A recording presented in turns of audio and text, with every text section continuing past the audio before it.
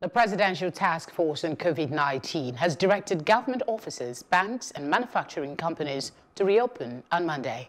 Chairman of the PTF, Boss Mustafa, and the coordinator, Dr. Sani Aliyu, stated this at a media briefing of the group on Wednesday in Abuja, where they gave guidelines for the gradual reopening of the economy. According to them, banks will start operating from Monday, but will only open from 8 a.m. to 2 p.m. and must adhere to social distancing measures. They also stated that people in public places must use face masks, adding that schools would remain closed and social parties should not be held. The PTF members disclosed that public buses would only be allowed to operate from 6 a.m. to 6 p.m. and that drivers must maintain social distancing in terms of number of passengers.